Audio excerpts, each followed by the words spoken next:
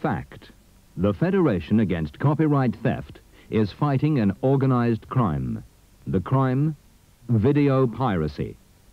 Whether a professional gang or a lone individual, video pirates are thieves. Thieves who are getting very rich at your expense. The video business has become very important to film companies. The money earned from video has helped finance many new films.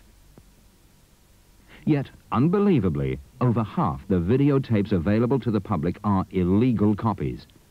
The money from those illegal copies is going directly into the pockets of crooks, not to the filmmakers. Counterfeit gangs are earning literally millions of pounds every week. The film industry can't withstand that sort of loss of income forever. Studios will close, thousands of jobs will be lost, no new films will be made, and cinemas could disappear for good.